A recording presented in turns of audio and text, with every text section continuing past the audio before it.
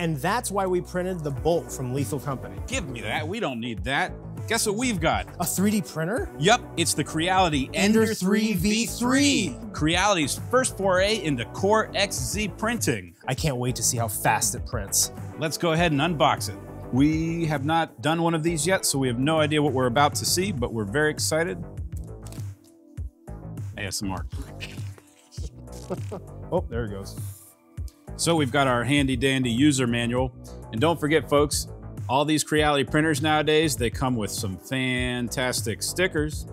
We got some sample filament. That'll be enough to get you a benchy or two, but not much else. It's pretty great though. And what do we have here?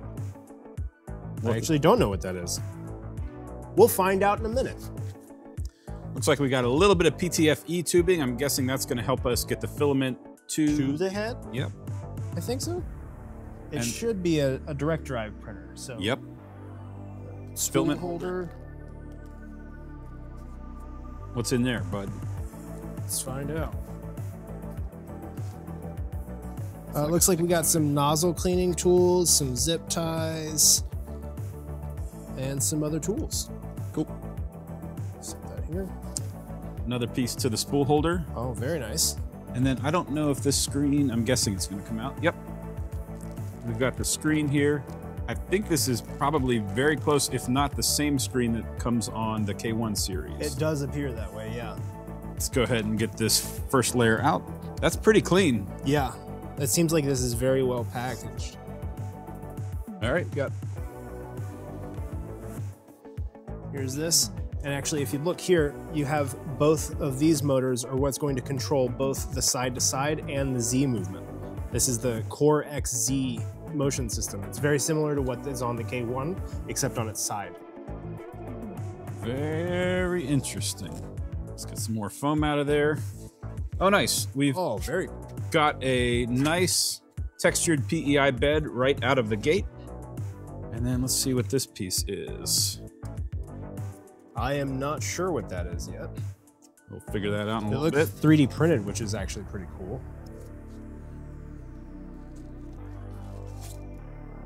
Let's go ahead and get rid of that box. Oh, very nice. I think this is metal. Yeah. Plugs in at the back, that's nice. Oh, and you don't have to turn it upside down, I don't think. No. It looks like it's going to attach on the sides. Cabling looks pretty straightforward. Not too many things to plug in. So let's go ahead and start assembling it. Absolutely. Cool. I think we just slide this guy in here. If I can get it. Oh, there we go. This may be one of the easiest printers to put together. Looks like there's really not too many screws at all. We're going to use the included Allen wrenches for this. I think that will fit if it doesn't. That's it. All right. Looks like to assemble the upper gantry, it's just going to be 4 bolts. You mind taking a look at the manual and make sure I'm not going to miss anything. Absolutely. It actually looks like we're going to have some more bolts coming from the bottom as well. Okay. Please ensure the correct position for the power supply switch, which is where? In the back. Well, one would think. It's right here. It's not. Well, it's off. Oh, okay. I think it's talking about the, so maybe we need to follow the steps before we do it, because I think it might cover up. Oh, see what I see what you're saying. Yes. So we got a little ahead of ourselves, but you should always RTFM. Yes. Don't be like me. Read the fabulous manual. Yep, it's over on this side. So we will take a smaller guy. Make sure it's at 115. All right, now that we've done that, now I believe we can install the upper gantry. Mm-hmm. 4 bolts from the front and 4 from the bottom. Man, this thing feels solid. It really does. And I'm glad they put that sticker on there. In fact, they put the sticker on so that you can't install those other 2 without reading it first. That's a good way to do that. So what do you want to print first on this? I would like to print something fast. So my default kind of go-to is whatever's already on the card. But I think to really test the speed, maybe what we'll print is some sort of vase. Ooh. Or vase. Depending on where you're from. Right. So as we turn this over, we're going to make sure that we're not pinching any cables anywhere, and we're going to gently set this down. 2 on each side.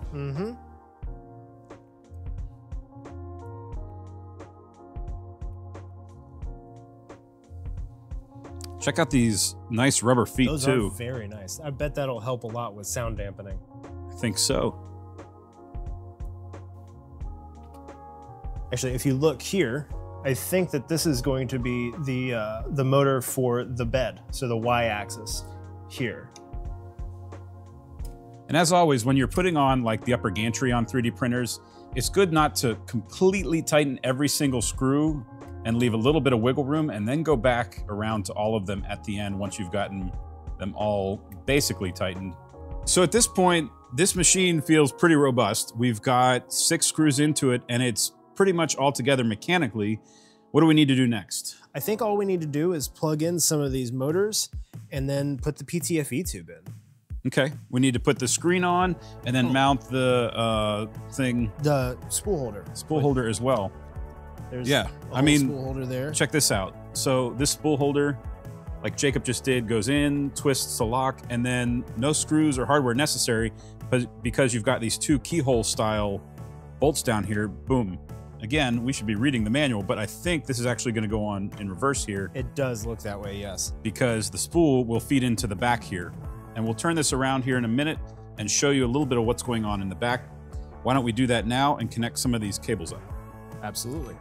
So let's talk about what we're going to connect. Over here, we've got the X limit switch, which we're going to plug into female down here. And as always, with a lot of these things, it's keyed, so it should only go in one way. And then we are going to plug in one of what I believe is the Z motor. Nope, I lied. This is the X motor, according to that little indicator there. Over on this side, we have the Z motor, and it plugs in right here. It's keyed, like Andy just said. And then one thing we've noticed already on this machine is this engineered strain relief that is going to the heated bed. So that's going to carry the power that it requires to actually heat up the elements underneath the bed. That looks pretty robust, so it should heat the bed evenly, we're hoping, depending on the pattern that is under there, and that cable should do well over time. Another thing that we were kind of noticing, I'll explain as I'm putting the this is the filament runout sensor here, and then the head. It's just 2 plugs, real simple. One of the reasons that I'm very excited about this printer is that it is so robust in its frame. Normally, bed slingers or Cartesian style printers don't have to be that robust because they move quite a bit slower. But with the speeds that this thing can hit, you really want it to be robust. And that's really all that... Wow, this is a very simple setup. Yep. I think we've got a couple more things to do. I think we've got to do the screen. I think we've got to do the strain relief over here. So we found those that came out. Let's go see how easy it is to install that. And we do need to use some PTFE tubing, I believe, going from the head to the filament runout sensor. Boom. That just clips in right there. And then these will actually, before we plug that in, it's a little late. We'll run that through here so that it can clip on to the strain relief. Oh. So let's go ahead and remove this tape. So these are tricky sometimes just because they're intricate connectors. So I'm going to pull it up as close as I can, tilt it up just a little bit, make sure it's keyed in right, and then push it in. You'll hear some clicks. Give it another push or 2 just to make sure it's there. And then we're going to slide these 2 pieces into the holes right there and slide it down. And the screen should be installed. I believe that's everything. I'm just double checking the manual. Yeah, let's install some filament and print something. All right. Let's go ahead and plug it in and turn it on. Thank you as always for this filament. However, we're going to be using Inland. Some Inland filament. Oh, that was nice. That was a good one. You can hear the freshness. All right. We've got some very nice PLA Plus gray. That's a nice gray, actually. I really do like that gray. So we're about to run some initial setup things, but because we think it's going to be doing some input shaping stuff, we've gone ahead, Jacob's gone ahead and put the spool on the spool holder there. Now we're going to click next on the language English. There is a privacy policy and a preface that we won't read. I do agree to everything. Next, we're going to skip setting up the network for now. We might come back and attach it to our 3D lab network. And we are going to try to remember which time zone we're in at the moment. I think it's UTC 5. EST. Next. All right. Creality cloud binding, international. What are our choices? Mainland China or international? Well, we are international in that case. And it's going to do a self-check. So welcome to the self-check process. Let's start detecting. Do not touch the printer during self-check. All right, the self-check is complete. We're gonna go ahead and click OK, and then we're gonna try to figure out how to load the filament here. I think we're gonna do that by going in and selecting the hot end, taking it up to 212, sounds like a good number for me, and hitting OK. We'll watch this graph here as the hot end starts to warm up. Shouldn't take too long. It's already at 136 and soaring upwards and upwards to the beautiful number that is 212 degrees Celsius, where we will load our PLA Plus. Why don't we turn the printer around a little bit just so you can get a better look at how we are going to load the filament, because there's some things that you should see. So first we're going to take this, do a 45-degree angle on the snips. We're going to put the filament on like this with it coming underneath. And then this is the runout sensor here. So we're just going to slide that up into that Bowden tube. And keep going, keep going, keep going. When we get up to the head, we're going to make sure that this lock switch is going to be in the unlocked position so that we can get the filament into the correct position. There it goes. I felt it. Now we can lock it in the other direction. Unlock. And now you can't even pull it out because the extruder is holding onto it. So from the front, Jacob, can you see the menu where it's like 3 lines? Yep. If you hit that, there should be another menu that says extrude. We want to go ahead into that menu. Perfect. And extrude some. It should be going now. Nozzle's heating. There it is. Oh yeah, that's the filament that was in it from the factory. So like we said in our last video, you may start with some filament that's not the same color as the filament you loaded. That just means that they tested it with a different color at the factory. Right now we're pushing out the old stuff and we've got some gray starting to appear. There's a nice white to gray gradient happening. But I think we've successfully loaded filament on the printer. There it goes, it's stopped. The parts cooling fan is cooling the nozzle, which will help us get a clean pull off of this. One more second. Look at that. So what do we want to print first? All right, well, in here we have a couple of test prints, a spool holder, which is interesting. I'm not sure if that's for the front or the top or the side. Let's go ahead and just start with an old-fashioned benchy. Calibration, print. Well, we've printed this here benchy, and it came out pretty good for a 13-minute benchy. What should we do next, Jacob? I think we should print a little bit more over the next couple of days and then check back with you. I think that's a great idea. We'll see you then. All right, so we've had this printer for a little while and we've been printing, and I want to ask Jacob what he thinks about the printer. Well, first things first, if when you think of Creality, you think of the original Ender-3 Pro, this machine is miles ahead. The V rollers on the original Ender-3 Pro are fantastic for budget builds, but these linear rods are incredible for high-speed printing, and you're just gonna be so much happier with this than you would with the original. Right, and we've done a couple of different prints that you can see here. One being this vase right here, or vase, depending on how you say it. And what I was impressed with was the first layer was just absolutely perfect. It's even hard to discern if you look at it closely which way the head was moving, and that's a little bit thanks to the PEI sheet here, but it's also thanks to the extrusion and making sure that enough filament's coming out as it's being laid down.